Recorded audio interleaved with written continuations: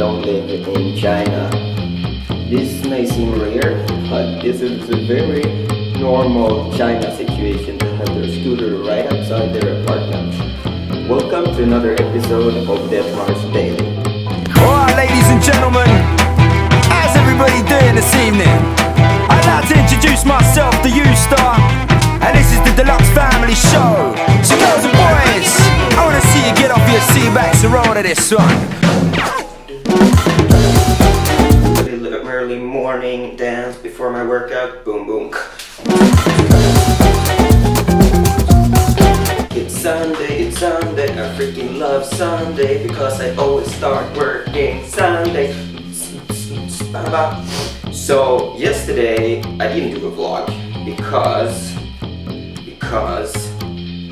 yesterday it was a lot of like Christmas celebration. We went to church. Just the thing we Swedes do when we're abroad. We go to church to celebrate different Christmas activities. And then they celebrated actually Lucia, which is very, very Swedish thing. And I mean, it's too early, it's like a couple of weeks early, but still, it was super duper beautiful. All those people sang really beautiful.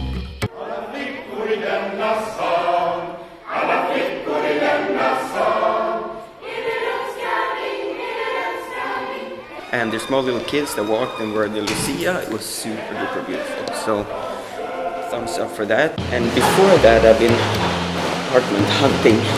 Me and Daniel are moving. So I got to see 6 different apartments during the whole day, so I didn't have time to eat something else. It was just breakfast.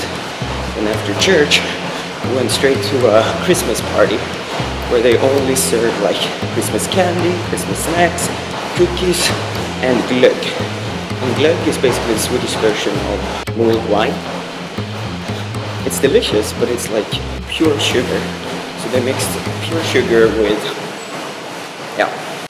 Everybody was like, they didn't get drunk, but everybody was super sugar high during that party. So that was my diet yesterday. That's why I'm here right now, early Sunday morning, to work it off. Also because I have a lot of things planned for today. I freaking hate leg day.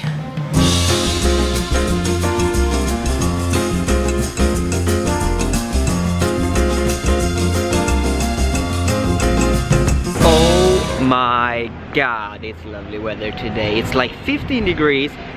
It's the 2nd of December, or is it the 3rd? Maybe it's the 3rd of December today. It's the first advent and it's 15 degrees and sorry for bothering you with a lot of like weather things, but I'm a Swede. Our summers looks like this. So whenever I can get sunshine, I'm like, I freaking love it.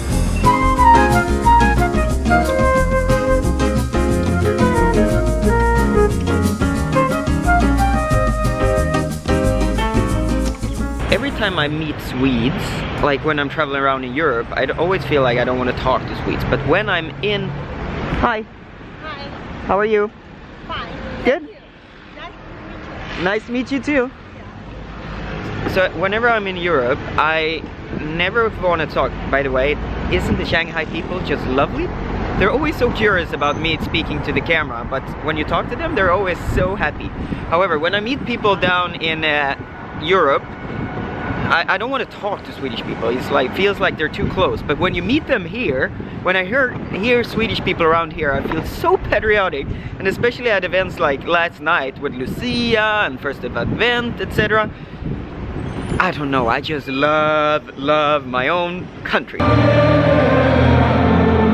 Anyways, now I'm on my way down to the tailor market because I have designed a couple of new things that I hope is done, and I have 2 new designs that I want to try out. They're a bit difficult. I don't know if they will pull it off, but I truly hope they do, because if they do, it's gonna be amazing. New collection coming up from DETTMAR.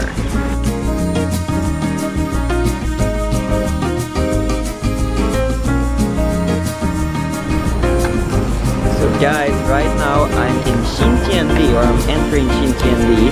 That's why they have all these fancy buildings, the fancy store, Cartier, Apple, Louis Vuitton, Gucci, Prada, Gucci, Gucci, Prada.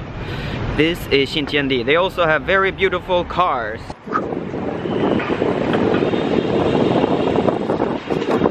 Square meter price in Xinjiandi is about 110,000 RMB per square meter. And that is not even included tax.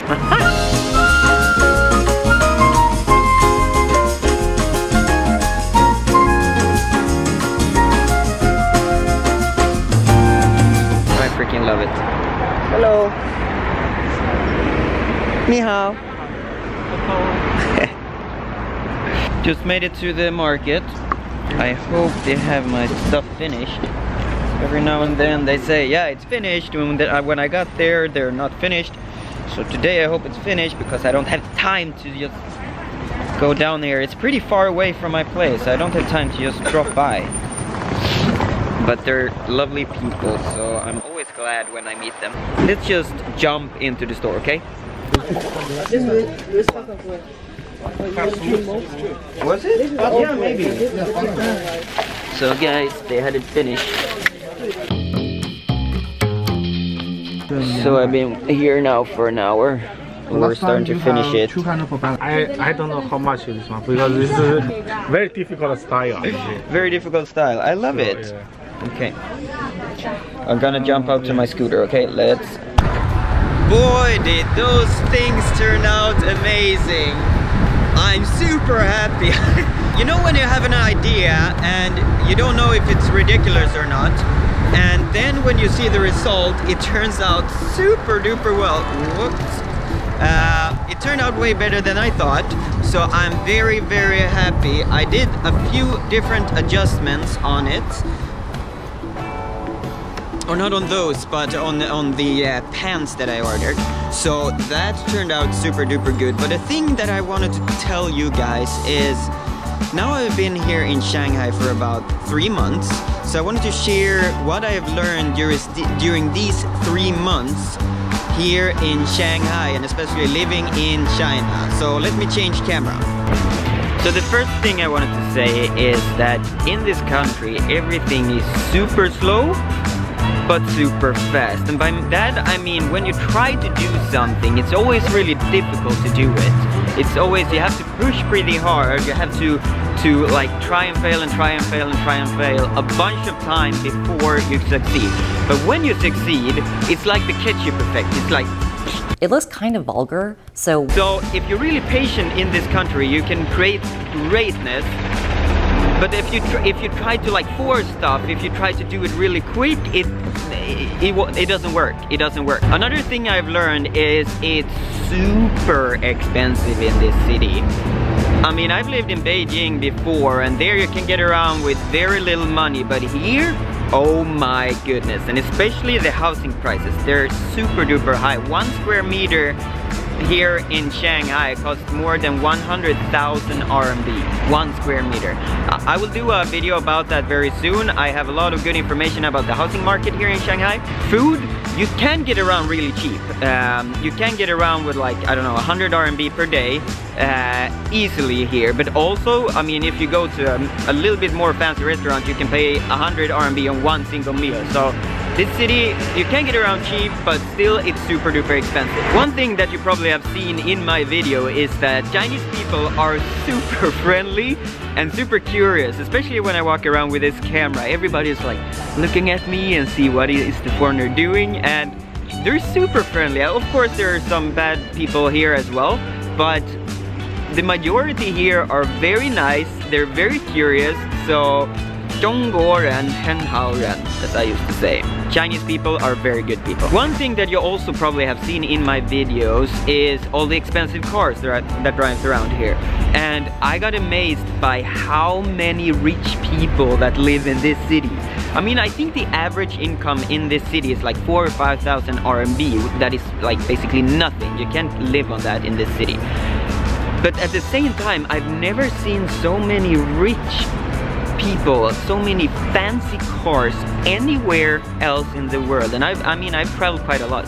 Here it's like Porsches, it's Lamborghinis, it's Rolls Royce, and as I mentioned earlier, it's 170% tax on this vehicle. So yeah, there must be like the people in this town is super duper rich. And the last thing I wanted to say is that it's very easy to network in this city, especially when you're a foreigner. You can walk up to basically any foreigner here in this city and just start talking, because everybody feels that we're in the same position. Everybody are foreigners here in this country, and that I found with the Chinese people as well. You can walk up to basically anyone and they appreciate you talking to them.